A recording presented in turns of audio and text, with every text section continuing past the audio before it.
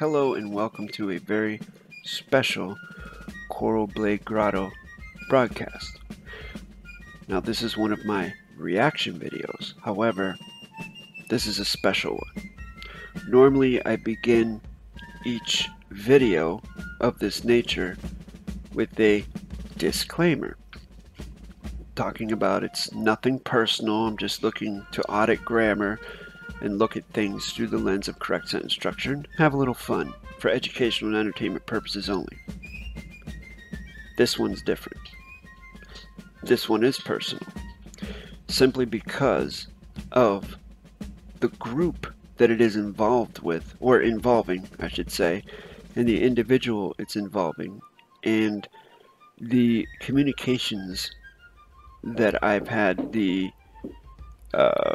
displeasure of participating with over the years, which fortunately I haven't had any in the last year that I can remember. But this involves what used to be called the Red Thumb Club.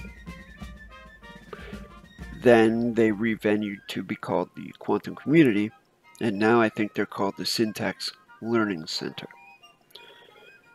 And this video was actually brought to my attention by one of my best students, a brother and a friend, Ricardo, Marseille, who we were talking about this, and he was telling me that these people had brought up his name and brought up my name in their meeting, the Syntax Learning Center meeting. And I didn't remember it. I didn't remember this happening. Now, to be fair, and I mean that, to be fair, and to say it 3 times, to be fair, I have never heard with my own ears or seen with my own eyes Russell-J. Gould slander me in public, in a video, anywhere. As a matter of fact, every single communication that I've had with him via email has been fairly cordial. I mean, there were a few, testy communications, but nothing ever could be construed as slanderous or mean or anything like that. Just to put that out there, and I do have all the emails on record. They're filed away. And but this has to do with someone named Muriel Meta Biggs. And she's the one with quote unquote my name in her mouth and Ricardo's name in her mouth, and slandering, making claims that cannot be certified or proven, talking about things that she has no first-hand knowledge of, that she's taking someone else's word for, something she knows nothing about. And I can make that claim because I know I was there. I was the one in communication with Russell-J. Gould at the time. Not her, me. And I have the emails to prove it. But that's neither here nor there for this particular video. I'm sure I'll get to that at another point. I'm sure I will. We're moving on down the line here. So this is a reaction to a video from October of 2020, I think it is, where this Muriel individual decided to talk about me during her little meeting. So the next guy I want to speak on is a guy named Jason, Jason-Matthew Glass. Now, I first learned about him in October of 2018, and I reached out to him. I was super excited. There was somebody already out there teaching grammar on YouTube, and I thought, this is a great opportunity. So I reached out to him with a gesture of friendship as equals, working with the correct grammar. His pedigree of learning, as he puts it, is with David-WYNN Miller email and phone conversations, watching Russell videos with Mark-Keyshawn Christopher. And one other fellow that I don't even want to bring up his name, but I've been told by Russell that he's a very bad actor. He's not open to learn the Spanish. Okay. Keep in mind, these people, and you will hear this in their videos, they always quote Russell or say, the chief said this or the chief said that, as if it's gospel or as if it's something we should believe that he said, that they're somehow the mouth of Russell speaking his words for him because, I don't know, maybe he can't speak for himself. I don't know, but you will see this, that they do this repeatedly. Or connect, or collaborate, or speak in a civil manner. So she just said that I am not open to learn or to collaborate or to speak in a civil manner. I'm going to show you the emails that she sent me, and I'm going to show you my Kuleana, and you be the judge of whether you think I'm open to learn or not open to learn, open to communicate or open to not communicate, so on and so forth. As you see here, just like she said in the video, on October 15th, 2018, this individual reached out to me. Now she chose to use plain English in italics. Well, some of it's in italics. This right here is not in italics. This is in adverb, verb, adjective, pronoun, fiction, babble. So I can, it's hard for me as a tutor to resist doing this. But you have a pronoun in Muriel Meta. You have another pronoun in Biggs. You have an adjective in secretary. You have a pronoun in on. You have an adverb the. And then you have contract, Canada Constitution, trust as a dangling participle verb. And also we have some particles of negation. Like in contract you have contra. That is a particle of negation. The SE in secretary is a particle of negation. O is a particle of negation because it's a vowel in front of a consonant. But I digress. In any case, this is the communication, the initial communication that she sent out to me. Now, I'll have you know that I was an English major a long time ago in college, and one of the things I used to do in the past was I was a copy editor, meaning that I used to go over people's adverb, verb, adjective, pronoun, plain English documents and correct them so that they would read better, correct spelling mistakes, grammatical, syntax mistakes, things like that. And so when I'm looking at someone writing, whether it's in correct sentence structure or it's in plain English, I'm always looking at these things too so that I can gauge the knowledge level of the author. And this is no different. So she says, greetings, Jason. My name is Muriel, secretary on the contract Canada Constitution Trust. A friend sent me a link to your video. It looks very good. May I ask you where you learned your knowledge? You seem to have a very good grasp of the syntax method. I would also be interested to know who is your teacher. Now, as an auditor, as someone who's looking at this, this is an interesting plain English mistake in that she puts a question mark at the end, but this is not a question, this is a statement. Okay? So keep that in mind. I'm going along looking at the knowledge level here. These are plain rule 1, rule equal, very simple, basic, rudimentary judge mechanics.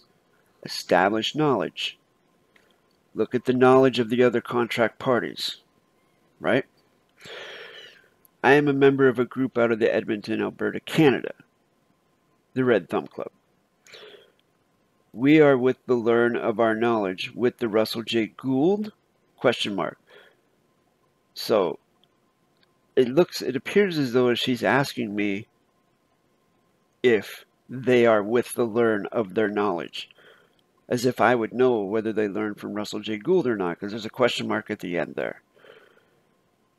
Now, I'm not here to be misunderstood, and I'm not here to misunderstand anyone. So based upon this right here, I would have to say this is also a mistake of nascience because Muriel lacks the knowledge to write in plain English of how to write a question, for example, just a regular question or even a regular statement, because she puts a question mark at the end of her statements sometimes. And it's interesting that she's speaking in plain simple English here, but then she sort of goes into a quasi-correct sentence structure style here, right? And ends it with a question mark. Says, are you familiar with the video series War Castles? Now that's a genuine question right there. That's a correct thing that you would put a question mark at the end as opposed to this. Now you may say, Jason, why are you tearing apart this grammar? It's what I do.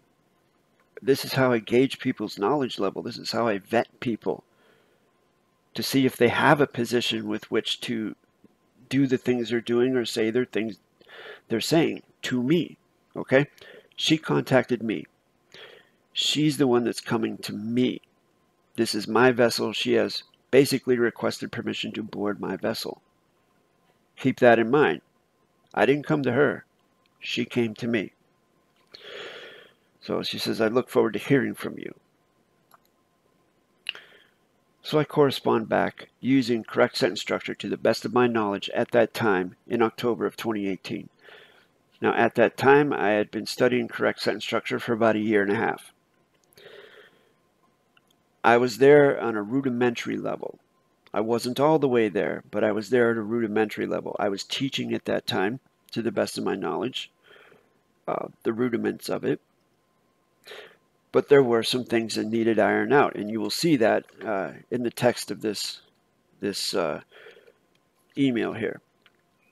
Where private and confidential for the claim of the gratitude is with the kind words of the Muriel with this correct performance by this Jason Matthew Glass. And you can see that I have the lowercase m in my name still. I had not corrected it at that point, but I have since corrected it in 2019 after a conversation with Russell J. Gould via email. Okay? Anyways, that has been fixed, just so you know that. It's been fixed for years now. For this claim of the pedigree is with the knowledge cultivation and or tutorship of the David-WYNN Miller via video study, email, and telephone tutoring. Russell J. Gould, video study. Marcus Christopher, basic sentence structure, parse, and syntax via webinars, Skype, email correspondence. And Raven Farhad, Tawhidi Afarin. Raven completed and honed my advanced training in complete knowledge base via intensive one-on-one training and study. With this thankful exception by this Jason. For this claim of the full familiarity and viewership is with the War Castles video series. For this claim of the honorable and graceful volition is with the communication conveyance of the question closures. With this joyful email, and there's a typo. Oh wow, another typo. Correspondence. Jeez, by this Jason Matthew Glass. Okay, so as you can see here, I'm actually excited that they contacted me. And I was excited to share, full closure on where I learned. And at this point, I was saying that I learned basic sentence structure, parse, and syntax from Mark. However, with further closure on the grammar, I realized that the only thing I really did learn from him was the parse, because he did not teach correct sentence structure, and he certainly did not teach even rudimentary syntax. So, but hindsight is 20/20. So then she wrote. Now all of a sudden she goes into quasi correct sentence structure, because it's not correct sentence structure, because as you can see here, she uses incorrect positionals. Is for your live life position location within the Canada territory by your now space volition. How would you read that backwards? Is for your now space volition of out the Canada territory. Wow, the position and lodials are way out of whack, so that makes even no sense to me. I mean, I know she's asking me if I'm in Canada. Is for your knowledge with the watch view of the Reno seminar.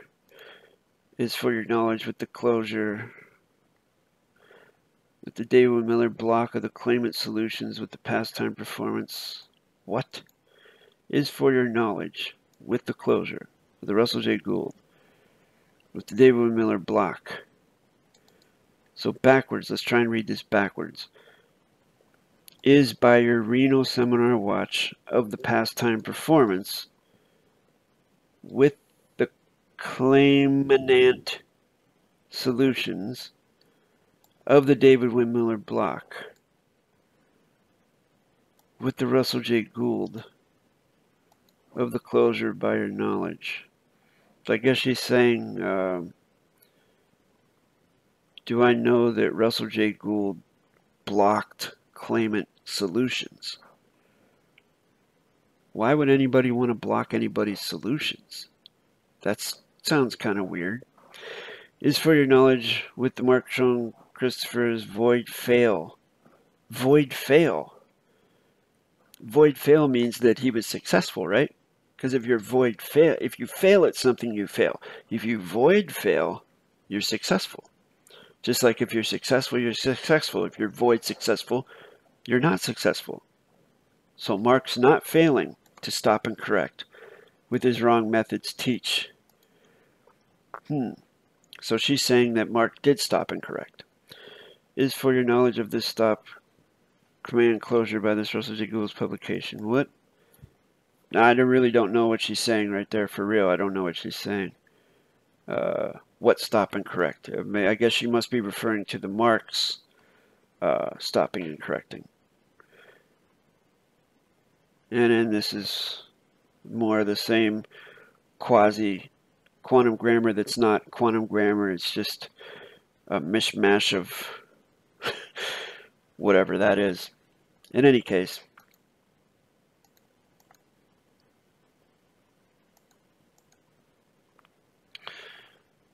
the final email to her was this one on October 17th. For this claim of the Muriel's question closures is with the list correspondence by this claimant.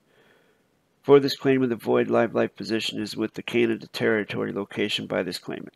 I'm telling her I'm not in Canada. For this claim of the correspondence draft is with the current construction and formation of the peaceful quest with the volition of the contact with the Russell of the full closures with the claims of the Reno seminar videos with the goal of the peaceful psyche with this correct, honorable, tolerant, neutral, and graceful volition by this claimant. So I'm telling her that I'm writing a draft with the volition of sending it to Russell so that I can get closure on the Reno seminar videos so that I can have a peaceful psyche, so I can have a peace of mind.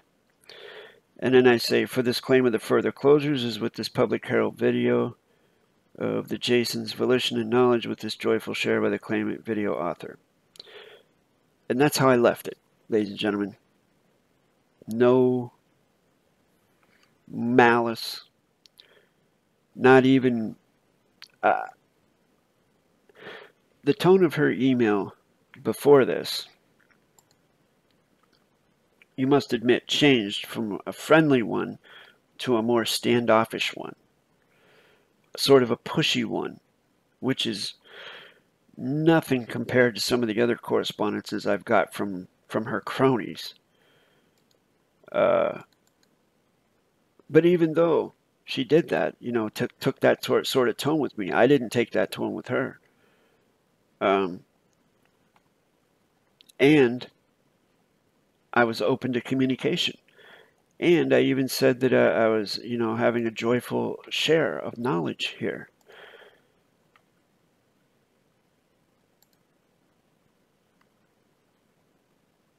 And I said I was having a joyful share of knowledge here. So I don't know what she means when she says I'm not open to learn and I'm not open to communication, which she does say, which I'll show you again here so I can refresh your memory. He's not open to learn, to span, or connect, or collaborate, or speak in a civil manner. I posed questions of his volition. Russell spoke with him on the phone earlier this year on... Okay. Now you can plainly see from those emails that I am open. I was open at the time to communicate with her. None of those things she said are true with regards to me. It's certainly not true that I spoke with Russell on the phone. That's an outright lie. Whether she's lying about it or whether Russell lied to her about it, I never spoke with Russell on the phone. Never. Not once. We only communicated via email, and I have those on file. I mean, if they can provide proof that I spoke with him on the phone, show it. But that is a lie. And, I mean, that's just par for the course as far as the character of these people. With my knowledge, as I said at the beginning, it's personal. With my knowledge, with the way that they dealt with me and my perception of them, the way they've treated me and the way that they have behaved and performed with me, I wouldn't trust any of them as far as I could throw them. They lie, as I just showed. She lied about what she said, and I proved it. You read the email, viewer. Is anything she said about me true in those emails? Am I really not open to learning? Am I really not open to communicate or anything like that, or collaborate? Because I remember at the time I wanted to collaborate with those people. I wanted to somehow, be a part of whatever they were doing, because I didn't know any better. I'm certainly glad that I didn't, after finding out the true nature and character of them, in that I feel like they're not the most honest people in the world. Let's put it that way. But let's continue on here and hear what else she has to say. His stop and correct of his grammar and authorizations on the YouTube videos. And he gave his word he would do that. And he's with the void performance of his stop and correct. That's another lie. I stopped and corrected my name. And I will leave a link to that up here, where I stopped and corrected my name in 2019 after a conversation with Russell J. Gould. So that's another lie. So I just want to give you a sample of where his grammar construct is wrong. He uses something called connecting letters, like in the Latin, in his writings. And what he does not know is that David-Wynn, Miller, and Russell, while in court in Salt Lake City, Utah in 1999, a state district court judge taught them about those connecting letters. And Okay. What she's talking about here, and as you can see from the emails, her knowledge of plain English is rudimentary at best, because she writes questions as statements and vice versa. So what she's talking about, connecting letters, that is not even the correct name for it in the fiction. The correct name for it is this. It's a digraph. Digraph. Which basically means source writing or two writing. Which just means it's a combination of two letters representing one sound. That's what a digraph is. Muriel, if you're watching this, here's some education for you. In any case, let's get back to what she's saying. told them. It was in Canada. I wrote this on the board.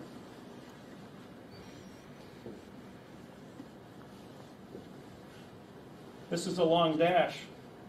It's connected. This is a long dash. It's connected with A and D. So that makes this a long dash. And I had 2 Treasury agents in the audience, 72 people in the audience. So this is CA, means sheep, just like. Okay. There's a couple things about this closure that he's giving. Nowhere have I ever seen Canada written like that. Have you? That's number 1. Number 2, where is his closure on this? Where does 2 letters connected together equals long dash? Where's that written? Okay? Where's that publicly available? I've never seen that. Number 3, where has CA ever meant sheep? Let's look it up right now.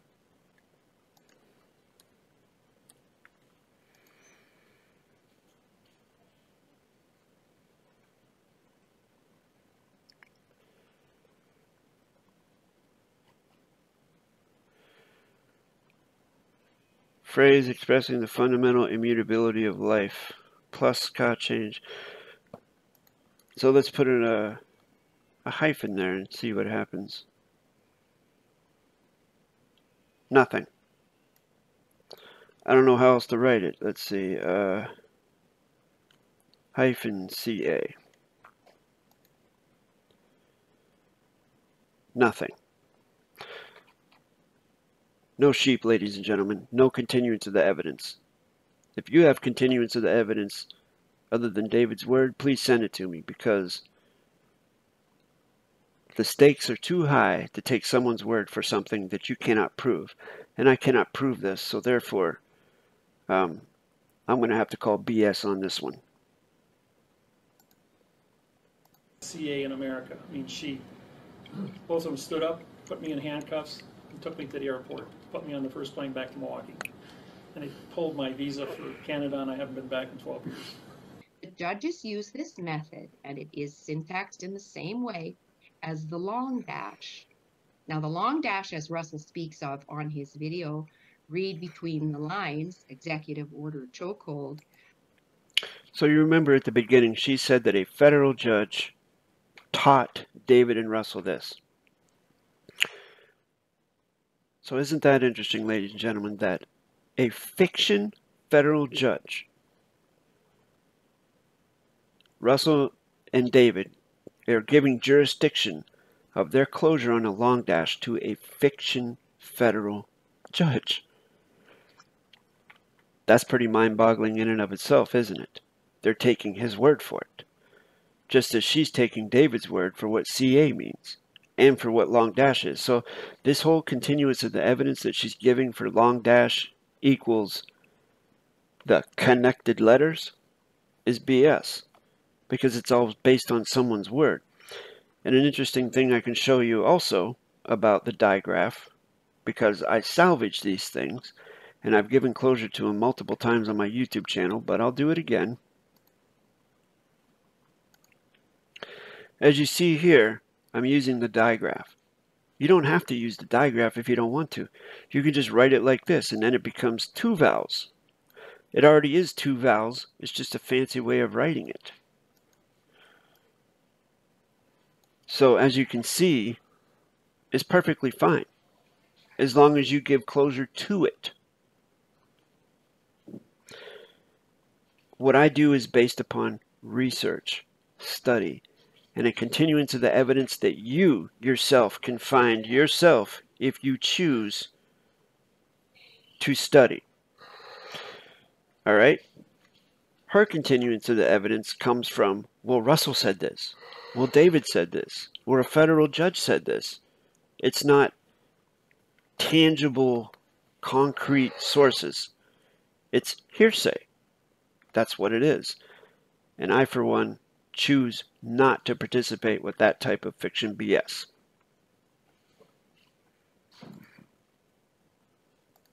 In grammar is syntaxed as an omitted word. Some of the hieroglyphics that I'm talking about are quotations. Anything in quotes is removed from the page. Or italicized words. Anything italicized is misspelled and not on the page. Just like Muriel's first email to me, her entire email except for the adverb, verb, adjective, pronoun section that I mentioned.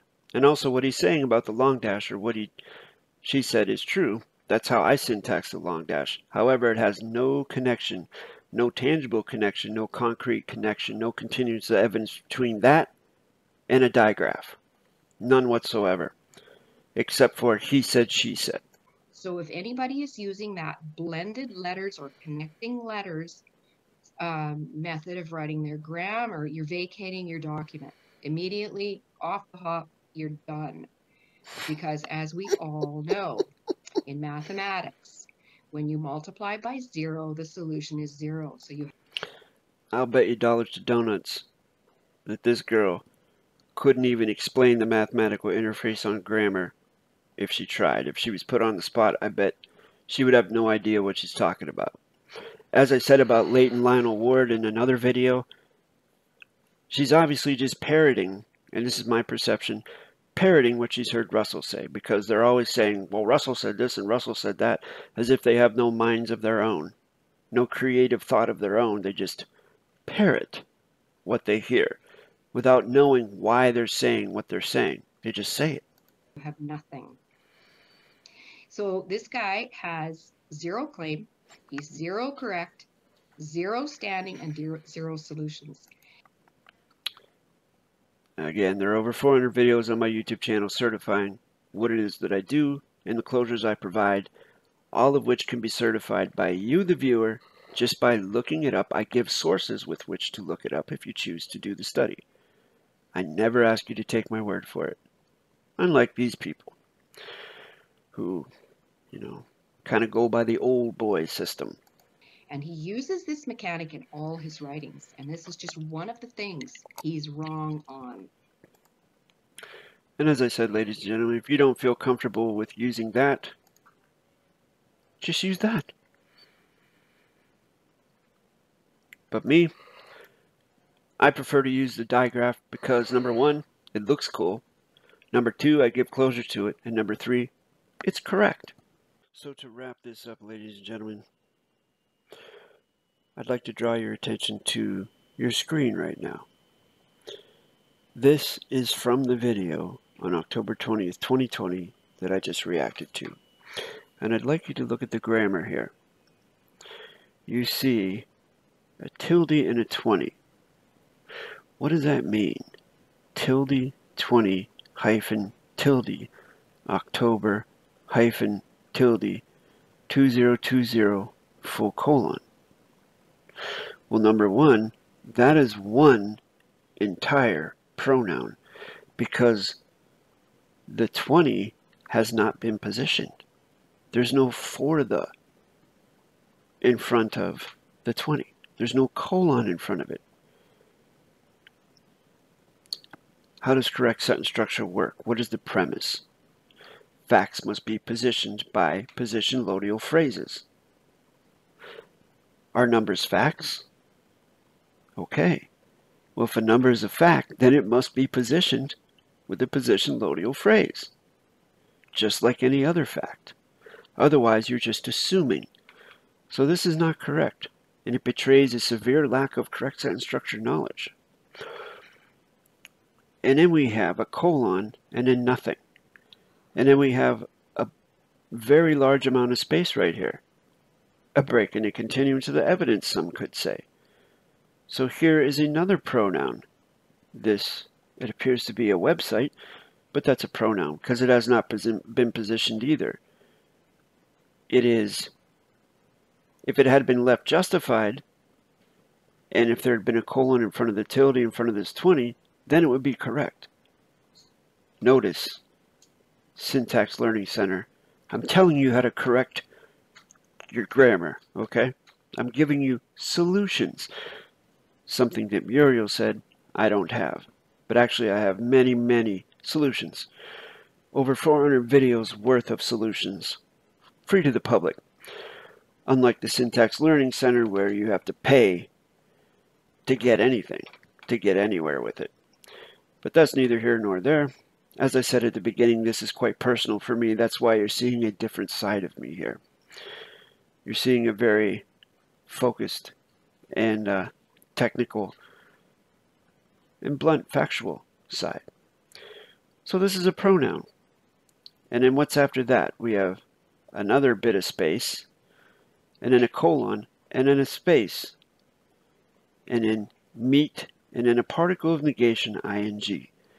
We don't put particles of negation in our facts. Now up here, of course, you see a vowel in front of a consonant in October. However, that's a name. And in certain names, we use the honor and the grace, and we don't draw attention to those. Like those of you out there who have a vowel in front of a consonant in your first name or your last name. No honorable and graceful individual is going to call you out on that. Okay? And it's just like months of the year for ease of the communication. I mean, if you wanted to, you could put a SIC in brackets at the end of October if you really wanted to. But no one's really going to call you to the carpet for something like that.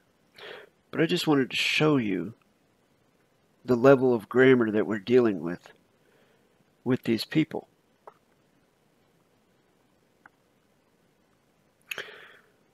colon space Russell hyphen J. So we have of the Russell J. That is not correct. But yet up here we have colon syntax hyphen learning hyphen center hyphen tilde 0 period. I see that they began putting full stops in it and they took the space away, so they must be watching my videos. And there's no space in between the colon and the D here, so that's very interesting. Look how haphazard that is. Also, this foreign correspondent, that's a particle of negation, the FORE. And also the RE in correspondent is a particle of negation. You know, I would offer to help teach these individuals, but of course they can check out my YouTube channel, which they apparently have since they've corrected at least some things on their YouTube channel. I would like to end the video by saying that they also mentioned in the video one of my best students, Ricardo Marseille, and basically tried to make him sound like he's a very bad person, a bad actor. And I can personally say to you that Ricardo is one of the most honorable people that I know. I wouldn't associate with him if he wasn't. And the fact that they speak that way about him tells me about their character, because I doubt that they've ever even spoken with the man. I myself have met him in person. As he was my best student, I went down to Florida and I made it a point to meet him in person. And it was a wonderful meeting, and he is a great guy. And I can't say enough good things about him. I don't trust very many people, but he's definitely one of them. And as I've shown in this video, these people, Muriel, especially here, which I can say that I showed in this video, they lie. Flat out just lie about things with no evidence, no proof, no nothing.